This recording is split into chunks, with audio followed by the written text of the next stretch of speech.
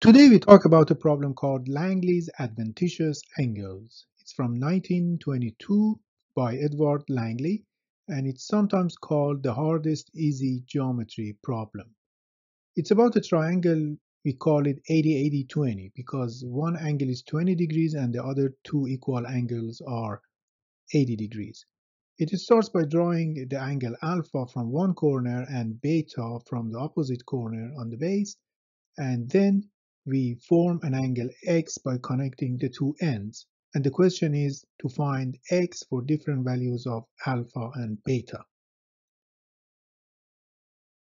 There are different versions of this problem. For example, alpha and beta could be 70 and 50, and we want to know how much is x, or they could be 70 and 60, or in another version, they are 60 and 50. You can solve it trigonometric, but we are not going to go to that. And what you end up with is that, for example, for the case of 70 and 50, x is 10 degrees. For the case of 70 and 60, x is 20. And for the case of 60 and 50, x is 30 degrees. But how do you solve this problem geometrically? There are many ways to solve this problem using geometric methods. Some of them are not really that hard, some of them are really hard. But the thing is, finding these solutions is not that easy.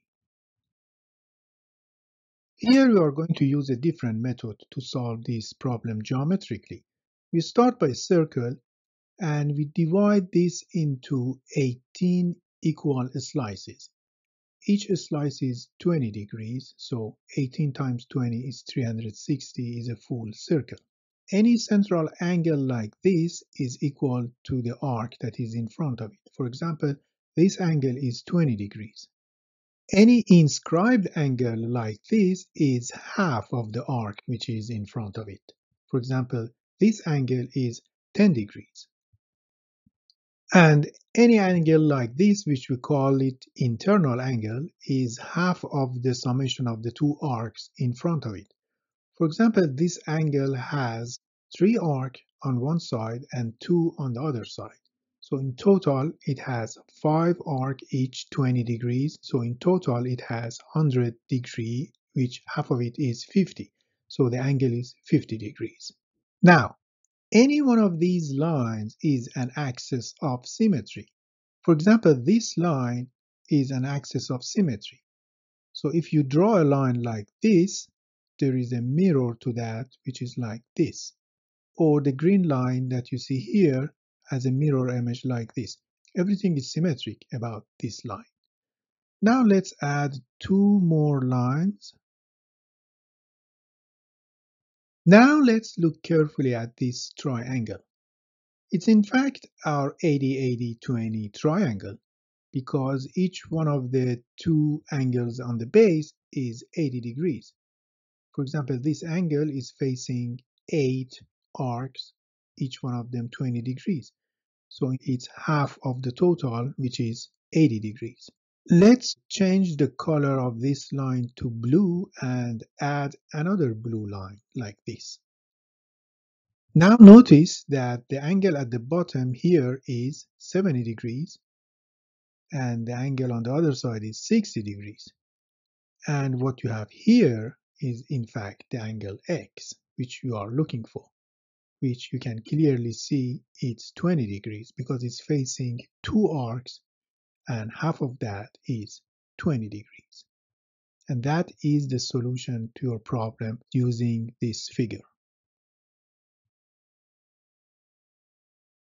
Let's do this again and see if we can solve another case using this method. Again, every line is an axis of symmetry. This time we're going to use this one. So these 2 lines are going to be a mirror of each other, or these 2 green lines.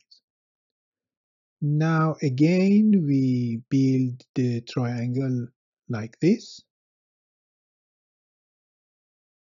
And again, we change the color of this one to blue and add one more blue line here. And now you can see we have the case of 70/50 with x equal to 10 degrees.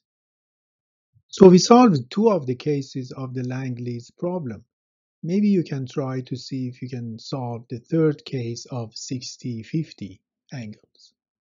I hope you enjoyed this video and thanks for watching.